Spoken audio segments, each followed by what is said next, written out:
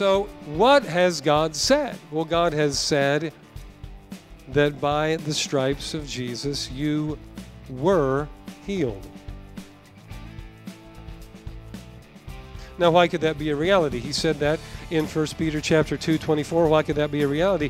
Because really, sickness is declared as a portion or a part of the curse of the law, the curse of falling short, or the curse of imperfection. So now if I'm covered with the righteousness of Jesus, and on my behalf he took the stripes that I deserved for my sin,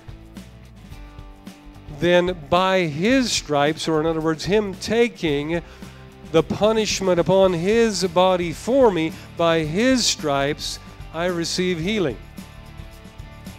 Is that right?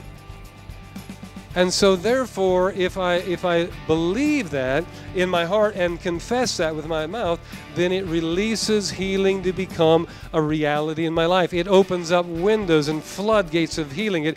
It opens up physicians to me. It opens up knowledge to me. It opens up wisdom to me. It opens up self-control to me. What if the healing that I need comes from a dietary change?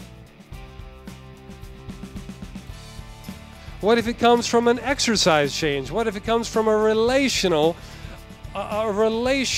opening, that suddenly somebody's in my life and they know something that will give me healing? See, not all healing comes from the anointing at the altars through the prayer minister. The leaves of the trees have been given as healing for us. Hello, somebody. So therefore, there's wisdom in a right diet, and there's wisdom in all sorts of other treatments for the things that might be ailing us. And it's not wise for us to eat the all-American McDonald's diet and drink 2 ounces of water a day and come forward for prayer all the time. Hello, somebody.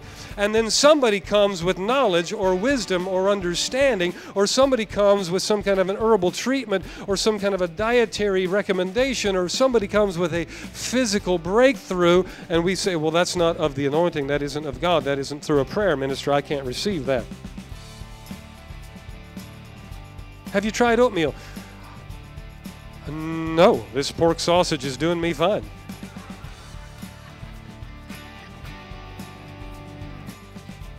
Could it be the person who suggested the oatmeal might have been anointed with a gift of the word of knowledge over your life, but you said no to that because it didn't come through the prayer minister at the altar?